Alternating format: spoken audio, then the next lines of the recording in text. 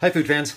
Alton Brown here. One of the beliefs I hold to be self-evident is that when it comes to cooking, details matter.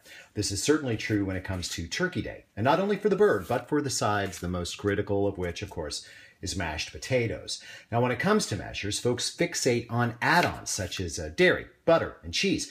One of the things they never talk about are the dimensions, the actual size and shape, pieces of the potato to be cooked. Well, after copious testing, I've come to the conclusion that there is an ideal shape and size, and here is how you get it. Here we have a peeled russet potato in about the 5-inch range. Take yourself a utility knife or small chef's knife and cut thusly.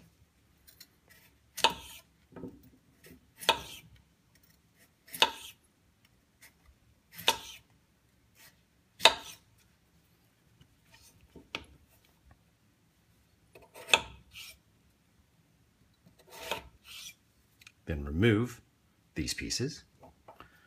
And then this we cut like a pizza. Again, this way and this way. Repeat on this side. 1, 2. Top pieces come off. And then 3, 4. There.